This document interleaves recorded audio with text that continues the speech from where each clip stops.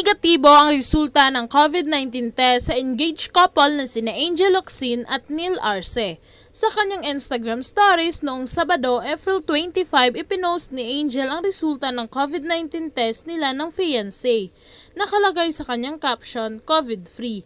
Makikita naman dito ang dalawang COVID-19 rapid test na may nakalagay na nil at gel.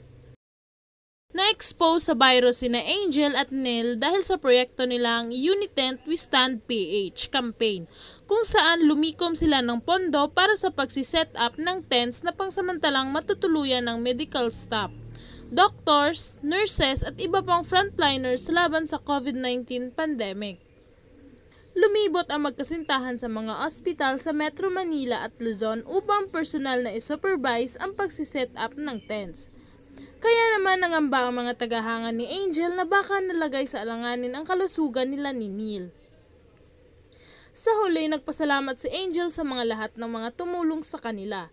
Binigyang diin din niya ang pagsaludo sa lahat ng mga frontliners na patuloy na nagsisilbi sa bayan, kahit may panganib na kinakaharap dahil sa COVID-19 pandemic.